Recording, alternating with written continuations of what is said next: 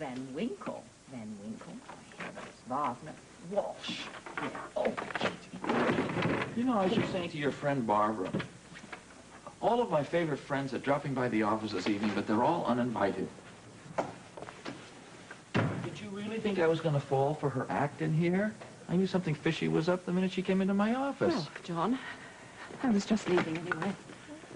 What are you trying to pilfer this time now? Here, what is this? Yeah, John, give me that. Why? It's your own personal those to me. medical records. Wanted these back. You had no right to make a copy of this, John. You had absolutely no right to do that.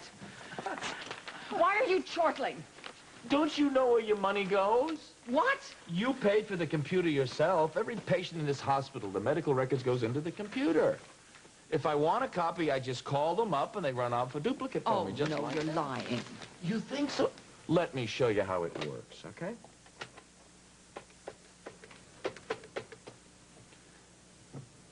Hello, Mary. It's Dr. Dixon. Yeah, thank you. Mary, listen, I need a complete copy of Lucinda Walsh's medical records. How soon can I get that?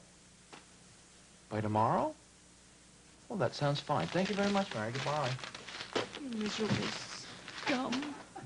You know what I can understand is what is so important in these records that you...